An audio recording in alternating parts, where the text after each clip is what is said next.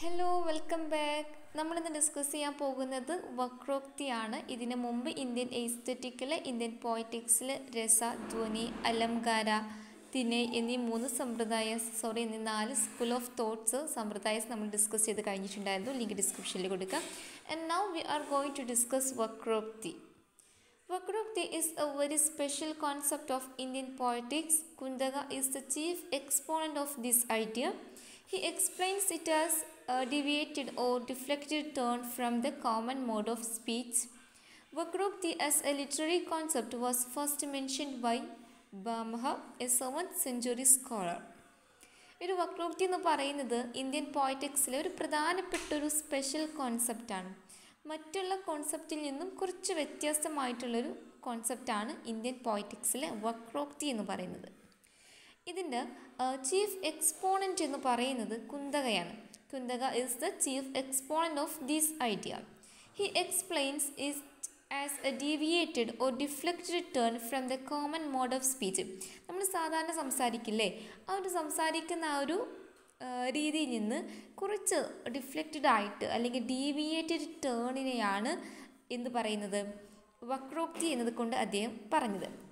Okay, അദ്ദേഹം വക്രോക്തിയെ explain ചെയ്യുന്നത് നമ്മൾ സാധാരണ സംസാരിക്കുന്ന ഒരു സ്പീച്ച് മോഡിനെ ഒരു ഡീഫ്ലക്റ്റഡ് ടേൺ ആയിട്ടുള്ള ലാംഗ്വേജ് ആണ് വക്രോക്തി എന്ന് പറയുന്നത്.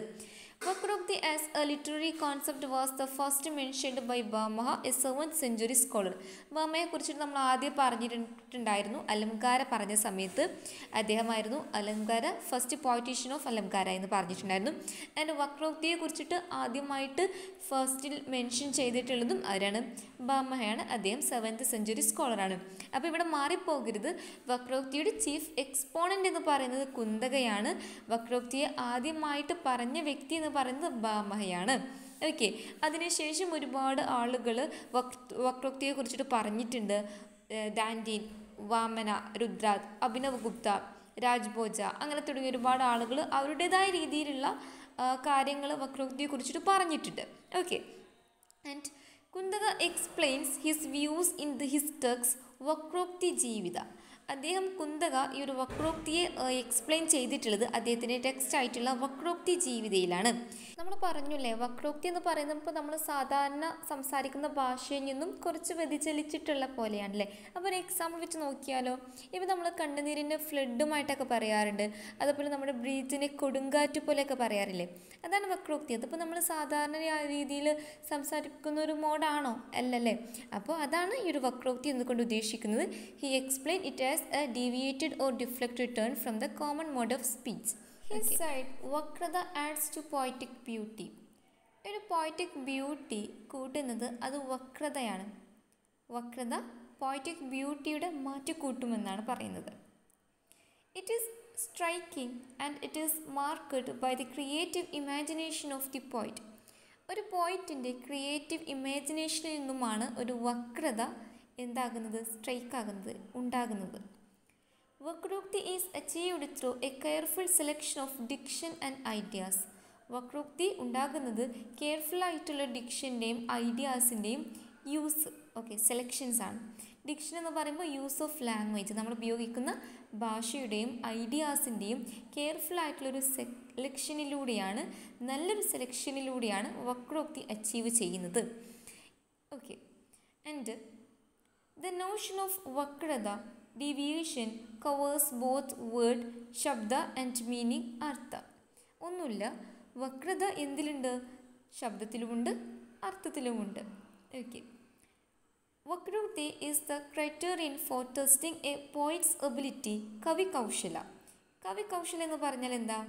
അതെ, പോയിറ്റ്സിൻ്റെ എബിലിറ്റി ടെസ്റ്റ് ചെയ്യാനുള്ളൊരു ക്രൈറ്റീരിയനായിട്ട് നമുക്ക് എന്ത് ഉപയോഗിക്കാം? വക്രോക്തിയെ യൂസ് ചെയ്യാം.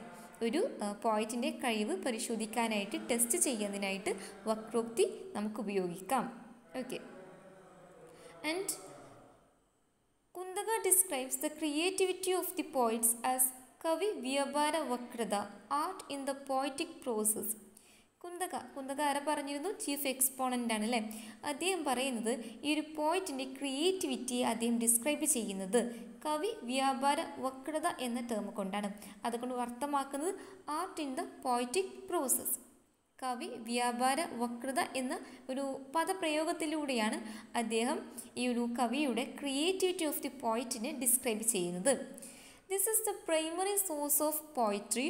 It has the capacity to bring Joy to the കൾച്ചർഡ് reader. Vakrokti stress the poet's role, whereas Rasa and Dhwani are more concerned with the objectives of poetry.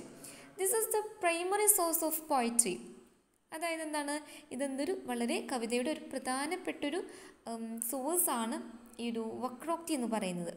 Okay, and ഇപ്പം നല്ലൊരു cultured ആയിട്ടുള്ളൊരു റീഡറിന് അതിന് ഭയങ്കരമായിട്ട് ജോയ്, ഒരു എസ്തെറ്റിക് ബ്യൂട്ടി കിട്ടുന്നുണ്ട്, അതിനൊരു capacity കിട്ടുന്നുണ്ട്.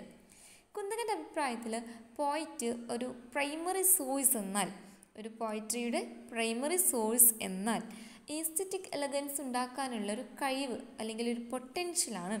കൾച്ചർഡ് റീഡറിന് aesthetic beauty ആനന്ദിക്കാനുള്ളൊരു പോയിറ്റിൻ്റെ ability ഉണ്ടാകും. എങ്ങനെ? വക്രോക്തിയിലൂടെ. ഓക്കെ, ഇവിടെ കൺഫ്യൂഷൻ ആവേണ്ട ആവശ്യമൊന്നുമില്ല. ആൻഡ് വക്രോക്തി സ്ട്രെസ് ചെയ്യുന്നത് പോയിറ്റ്സിൻ്റെ റോളിനെയാണ്. ഇപ്പം നമ്മളിപ്പോൾ ഇവിടെ പറഞ്ഞ പോയിൻറ്റ്സിൽ നിന്നൊക്കെ നമുക്ക് എന്താ മനസ്സിലായത്? ആ ഒരു careful selection of diction and ideas, അതൊക്കെ ആരുടെ പണിയാണ്?